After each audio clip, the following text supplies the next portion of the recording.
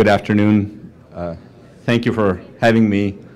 And I hope those that need a translation will have picked up the translation devices. If you wish, I can wait a couple of minutes or I can get started now. I'm hoping everybody that'll get the translation devices will be back in. Many times at these conferences, we come looking to understand the opportunity. You know, where's the next big thing? What is going to happen? Where should we position our companies for the next big opportunity? And the opportunity that I'm going to talk to you about, we think is the biggest opportunity that was ever there. It is the opportunity to bring the next 4 billion people worldwide on the internet. And this is not a 30-year plan. This is not a 20-year plan. We believe that you will start to have at least the next 2 or 3 billion people join the internet in less than 3 years. In 3 years, you will see a significant new addition to the internet population of the world. And I want to explain how we define what that 4 billion is. If you look at the world population in this chart, there are 3 lines. The top line represents the world's population. The second line represents the mobile phone penetration. And the third line is the internet penetration. And near the turn of the century, around 1999 and 2000, the number of mobile phone users and the number of internet users in the world was about the same. There was not a big difference. And the reason was that the prices for mobile phones and computers was in the same range, and most of the users was in the developed world in North America and Europe. After 2000, the penetration of mobile phones extended to the developing world, places like India, China, Latin America, Africa, and the cost of mobile phones started to drop. And as the price difference between mobile phones and internet devices became larger, you started to see a difference in the penetration rate. So today, there are almost as many mobile phone subscriptions in the world as there are people. But there are 4 billion people in the world that have a mobile phone, have the means of accessing a network on that mobile phone, and have the means of charging that mobile phone, but they're not using the internet. So many times when people look at why is the internet adoption not 100%, if you look at Colombia, there are more mobile phone subscriptions than there are people in the country, but only half the population uses the internet. Why does the other half not use the internet? Do they not have the benefit of the internet? Many times people say, well, it is a lack of education. But that's not the case. In Colombia, 95% literacy rate. It's not a lack of education why they're not using the internet. Today, if a 2-year-old child is crying, many times a parent gives them a tablet. It's like the modern day pacifier. So if a 2-year-old child can start swiping those screens and get comfortable with a tablet, then it's not education or lack of education that is limiting internet adoption. Many people will say, but the networks don't exist. And we don't believe that's true. Because if you're using a mobile phone, then you have access to some form of a network. Often people will say, but when you look at places like Africa, they call it the dark continent. If you look at a satellite map of Africa, you see that there's not a lot of light. And they said that's why there's no internet usage, because people don't have electricity. But that's not true. Today, there are more mobile phone subscriptions in Africa also than there are people. So if you have a mobile phone and you figured out how to charge it, then electricity is not the barrier. We believe that the barrier, the reason that these 4 billion people are using mobile phones but not using the internet is affordability. It's about cost, price, it's about affordability that is limiting that margin of people off the internet. And we believe that that affordability barrier is about to be broken. And this gold rush of the new internet users, the new billions of people using the internet, is going to happen in the next little while. I will talk mostly in my presentation about the market I'm most familiar with and the market we spend most of our time in, which is India. But I will also mention a little bit about some statistics in Colombia.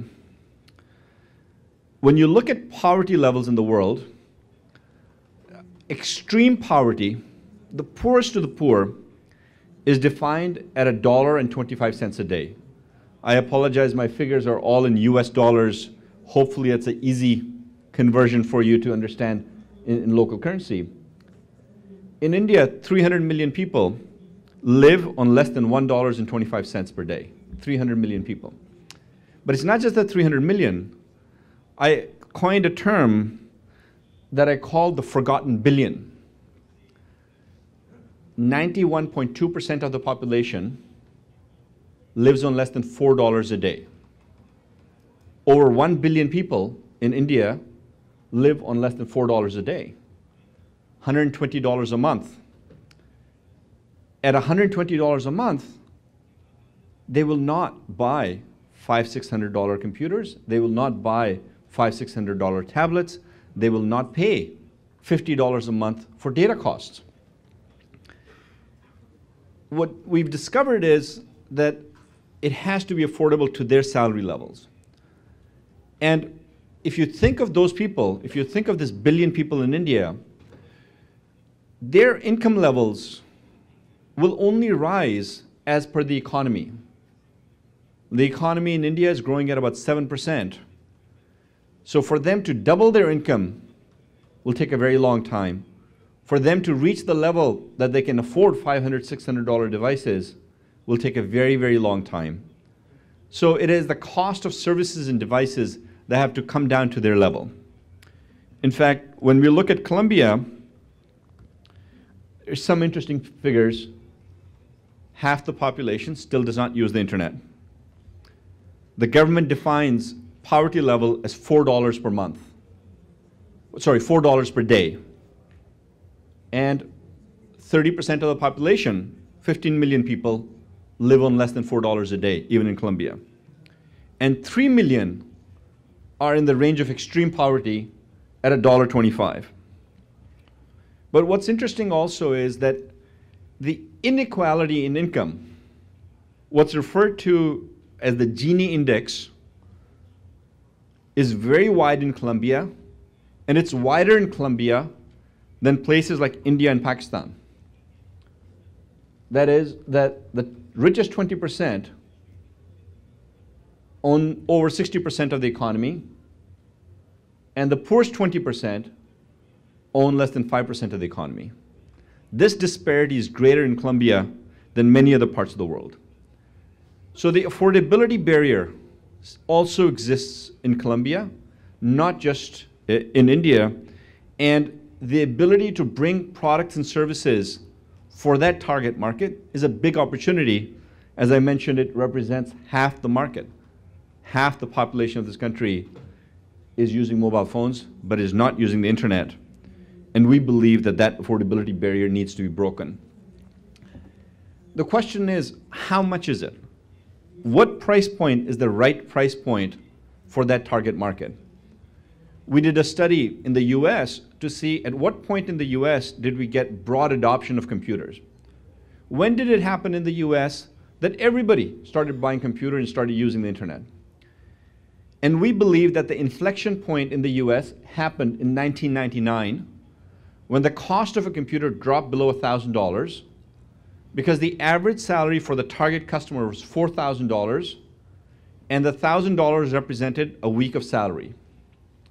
And then we looked at India to say, hey, India has gone from 50 million mobile phone subscribers to now over 1 billion people using mobile phones. When did that happen? And we discovered the inflection point in India started happening in 2008 when the cost of the lowest price mobile phone dropped below $35. And $35 in India was 1 week of salary for the target customer. So in 2010, we started on a journey, and we said, can we bring to market a computer that hits 1 week of salary? If we want to get to that target market, that forgotten billion people in this market, we need to bring the price of the computer to within 1 week of salary. And of course, everybody said that's impossible. We had the experience of one laptop per child, and they were trying to do $100, and $100 became a very daunting challenge. So $35 seemed ridiculous because people would buy for their iPad the covers for more than $35. So to bring a full computer at this price seemed ridiculous. To do this, we came up with, we had to figure out not just the price, we had to figure out what is the demand drivers. Why will people use the internet that have never used the internet? And we decided to focus on two main areas for this.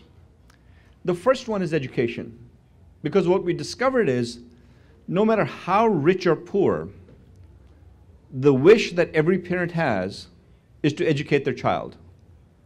If you ask the poorest of the poor and you ask them, what do you wish for your child? More than anything else, they ask for education, even if the child goes hungry, because they know that if they make the sacrifices today, that the result from education in the long term will be positive. Unfortunately, in places like India, the quality of education is linked directly to the income levels, the prosperity of the parents. In fact, while the government tells us that there are about 220 million children in school in India, studies done by NGOs show us that between grades 5 and 8, 43% of the children drop out of school. Grades 9 to 12, 68% of the kids drop out from school. And if you extrapolate that, then the number of kids that should be in school, instead of 220 million, should be 360 million. As many as 140 million kids are not in school under the age of 16 that should be in school. But that's the kids that are not in school. The next question comes, what is the quality of education for the kids that are in school?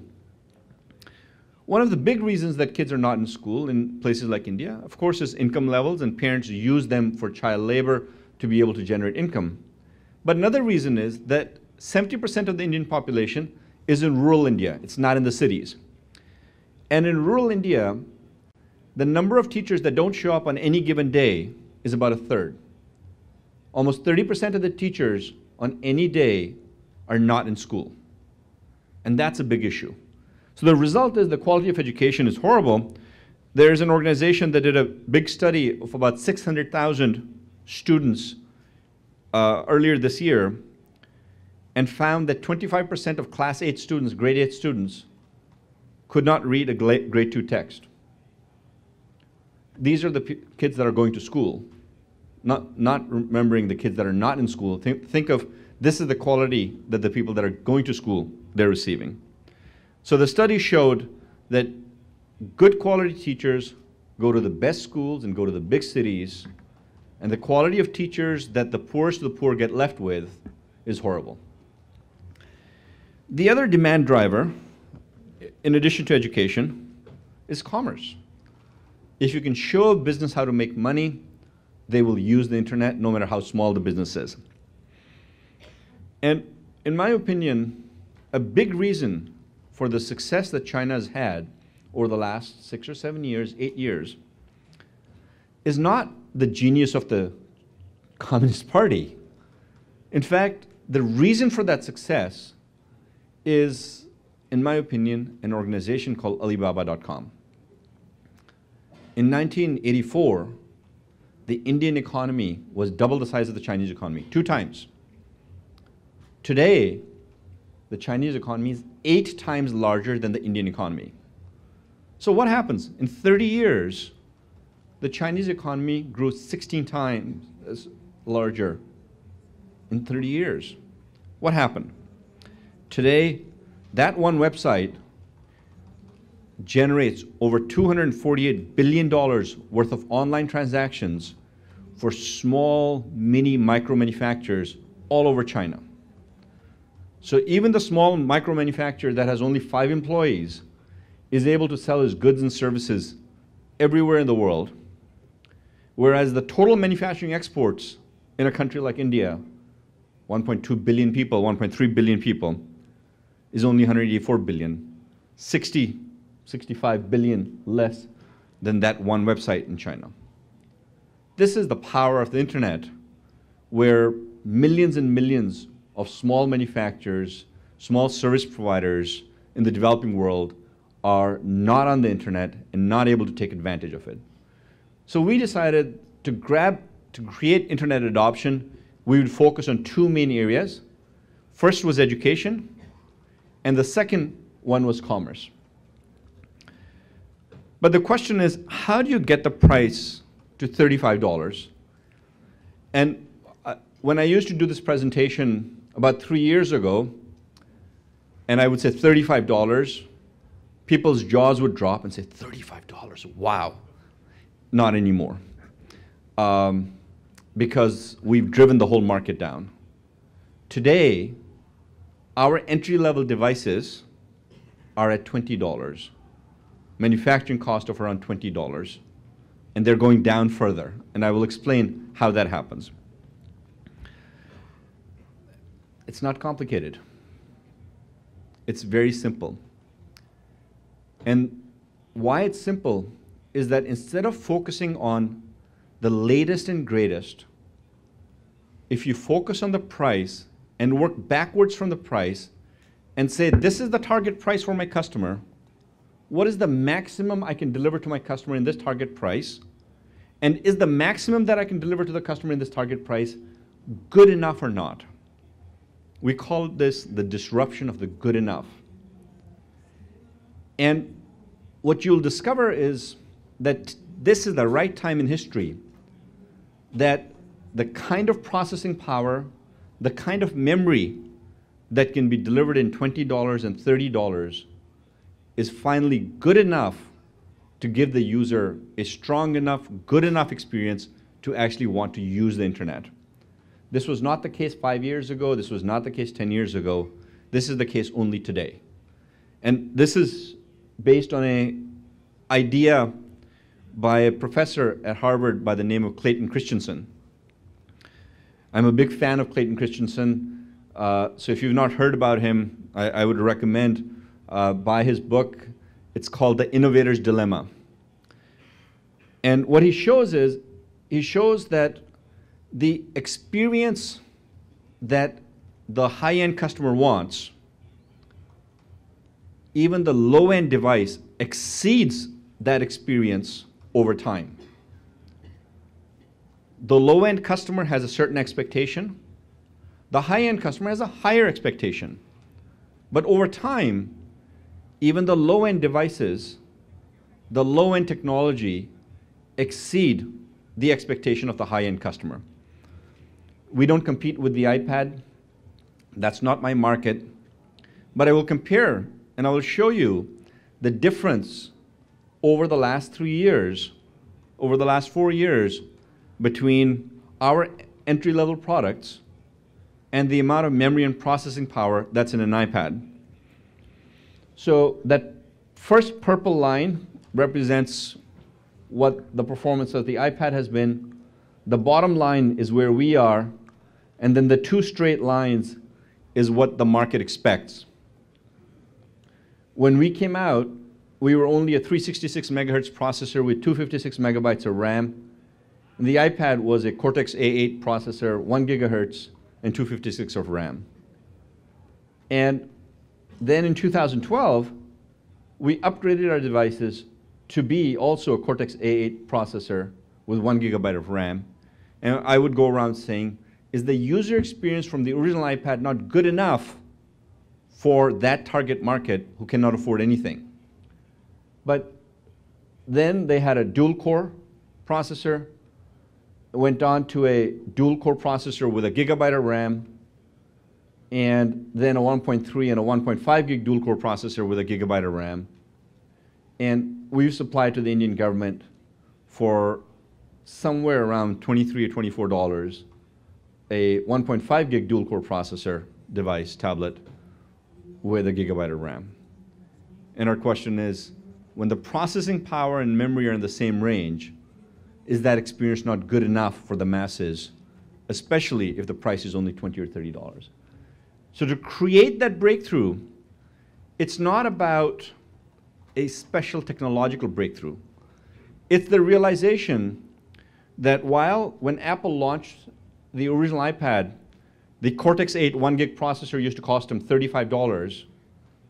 Today, 4 years later, that processor costs $1.80. That's it. In fact, if you make a little microwave oven or you make a remote control, the cost of the processor is about the same as what an entry-level device goes. That's how cheap processing power has gotten, and it's getting further. It's getting less expensive. But what we discovered was that it's not as simple as just reducing the cost of the hardware.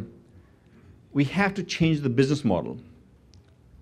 In the markets where the operators are predominant, have a strong distribution network, the operators are used to subsidizing devices with the hope that network services will generate the revenue for them over time.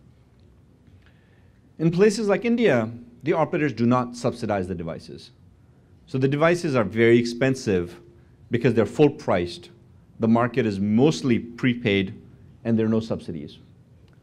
But what we discovered was that since our user is so price sensitive, we need to shift the allocation of margins from hardware to other revenue streams. Because when you sell hardware, it generates multiples of revenue streams. And you need to focus on those revenue streams and think of the hardware only as a customer acquisition tool. The hardware is to build a relationship with the customer. That's not where the profit lies. In fact, for us, hardware accounts for less than 25% of our gross margin. Hardware-related services, another 2 or 3%. Network services is a bigger margin than hardware, even in the first year. In fact, content and subscription, as people download ebooks and music and games and apps and so on, represents a big portion. And then the biggest portion is advertising. Today, Google makes more money than all the Indian wireless operators put together. 2 billion people use Google. There's 1 billion wireless customers in India. Google charges those 2 billion people nothing and makes more money than all the Indian operators that between them have more than 500,000 employees. 500,000 employees that set up networks and they pay spectrum fees and do heavy advertising, do everything else, charge fees to the customer and make less money than the entity that charges them nothing because of advertising. But if you take away the focus from hardware, especially at that entry-level customer, and realize that the margin is much greater.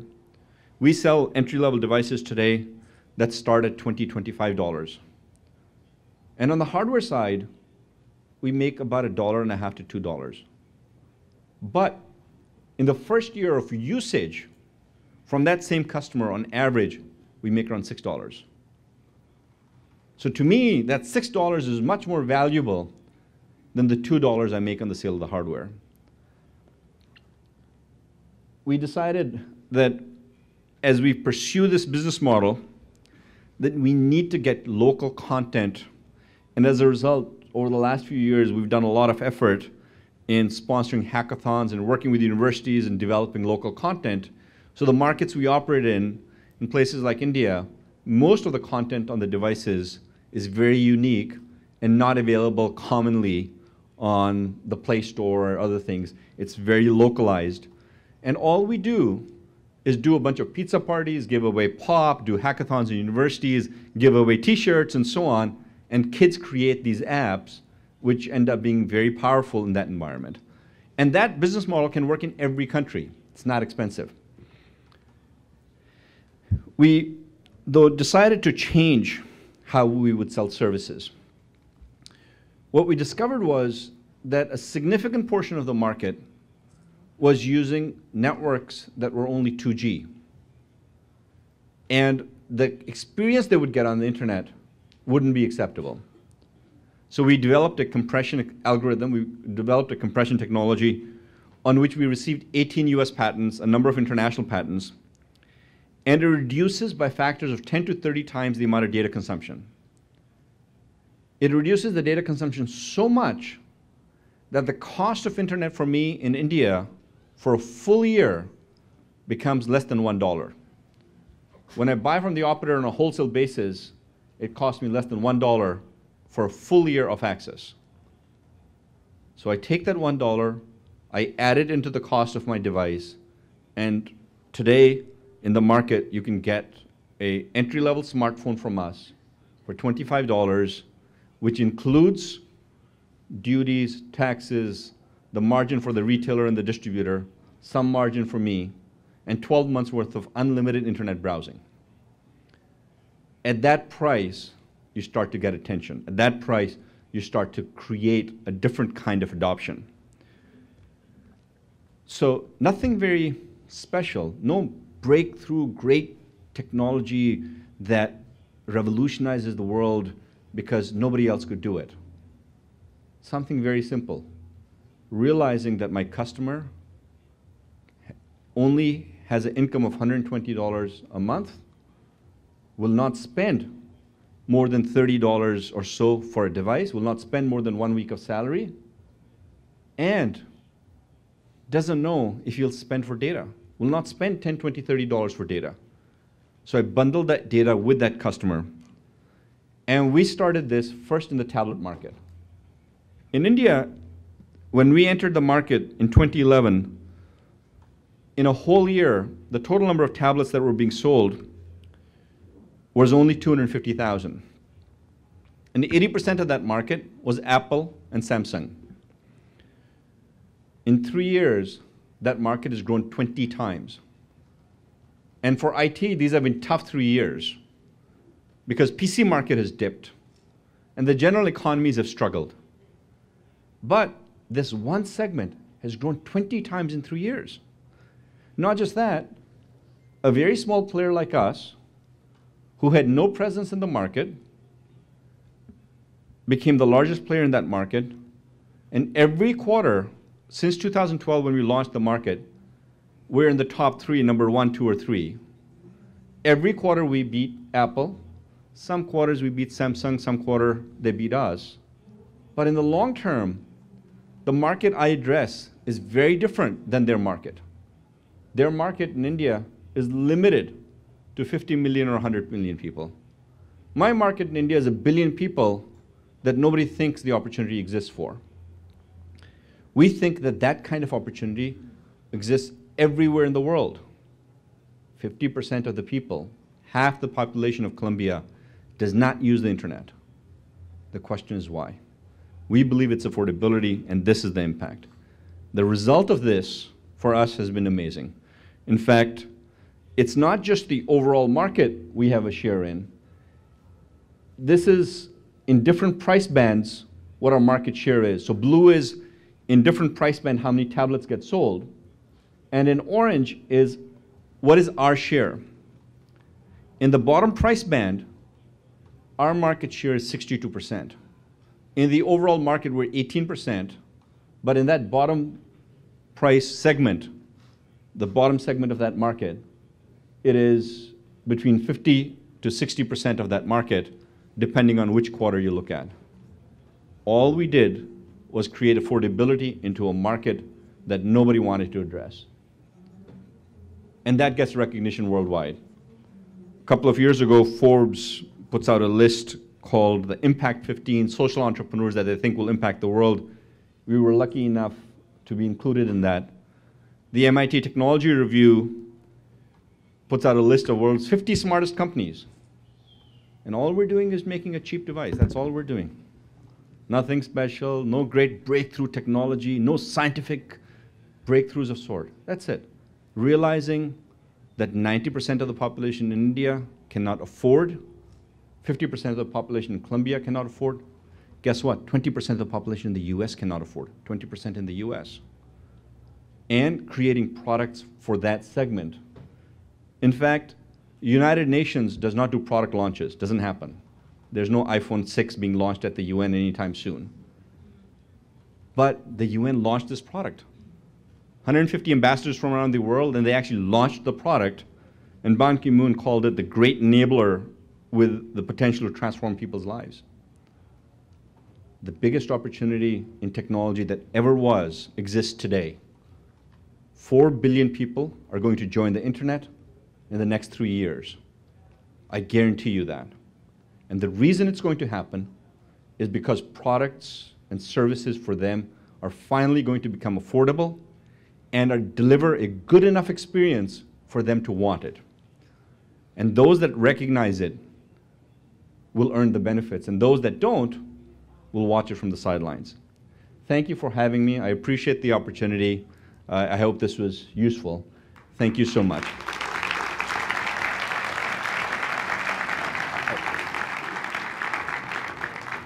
We do have some time. I don't know if there's anybody that has any questions. Happy to take questions for the next few minutes, address anything that anybody may have.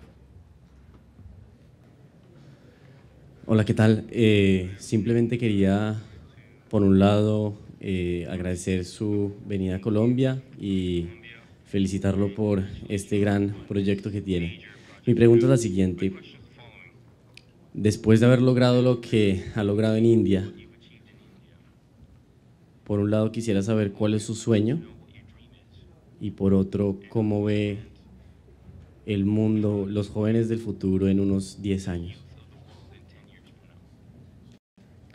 So thank you for inviting me to Colombia. I'm excited to be here, and I think this is a beautiful city. This is where every conference should be.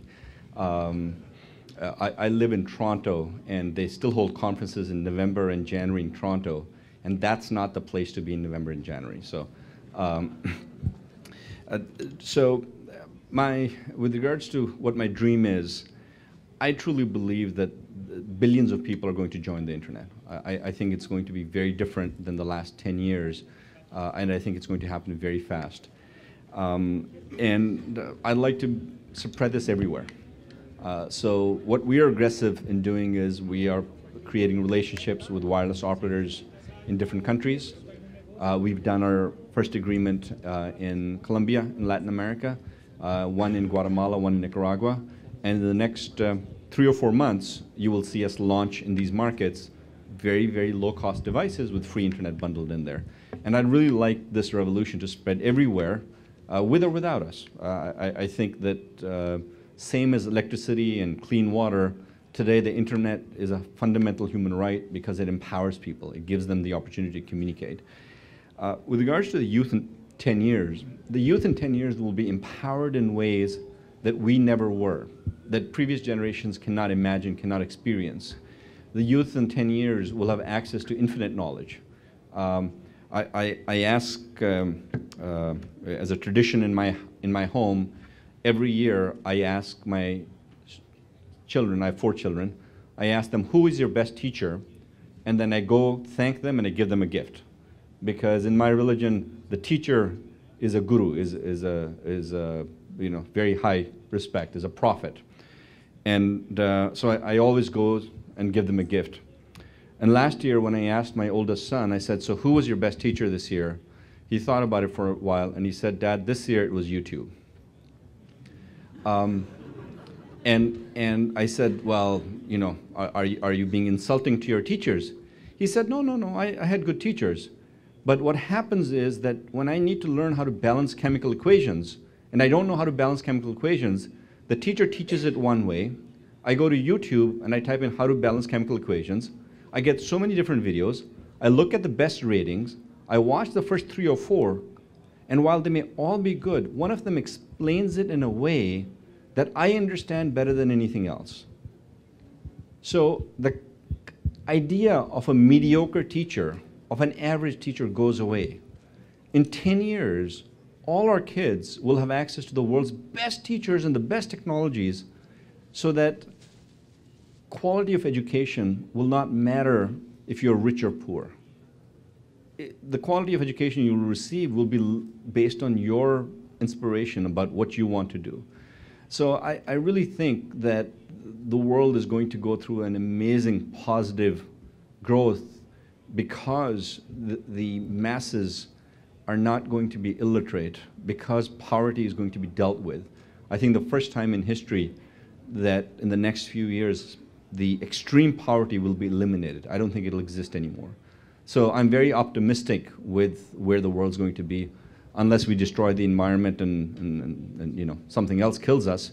I think we're in the right direction. Thank you.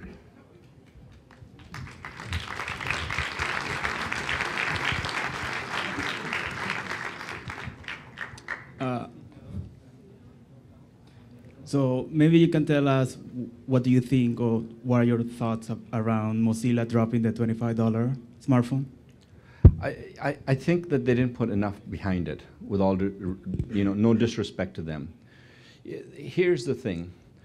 You create an operating system in a world where Google is already giving away their OS for free, right? It's there. They've spent billions of dollars on it. They've got millions of apps around it. And not only is it the revolution with the free operating system, Google is teaching us how to make money from that operating system. Why guys like me exist is I've discovered, because of Google, that I can make money from a free operating system. I can monetize with apps and advertising and many things. And in fact, not just that, I can get rid of Google from it. Look at what Amazon did. They took that existing operating system, they created their own app store, they got rid of Google from it, and they still were very successful. And that's exactly what we've done in India. We've created our own solution in that regard. And then they created a democracy with the CPU. 3 years ago, if you asked me CPU manufacturers, the only two companies I could tell you were Intel or AMD. That's who I think makes CPUs. Today, there are 30 companies making ARM-based processors. And 10 of them are in China, who are cutting their throats every day, who are driving pricing down, where $2.50 for a quad-core 1.5 gigahertz processor, which 2 years ago was $18, right? Which are becoming very aggressive in price. So here's the difficulty that Mozilla made. First, they went out with a device that was not only low-end, but did not deliver a great internet experience, did not have an ecosystem of content suppliers, apps and all those things. And they went up against Google, who had devices already in the market by players like us at the same price, giving away free internet. So in India, they came up, they started with a 2,000 rupee device. We went up directly against them with a 2,000 rupee device, and we said, hey, it's not Mozilla and 3,000 apps. It is Android and 2 million apps and free internet, and my technology for compression that makes it faster and so on. So I think there's still an opportunity for Mozilla. They have to be a lot stronger. They have to spend $400 million to create that ecosystem. Without that, I don't think they can be successful. I don't think they were ready for market. I've got this big red light flashing here, okay? Before the explosion happens. So maybe we can take one more question. Is that okay, or more? Okay, I'm told a small question I can take. Which is a problem, because your question can be small, but my answer never is small. So if there's any additional questions, I'd be happy to take, and then we can end. Cool. Thank you so much for coming. Thank you for listening to me. I appreciate it.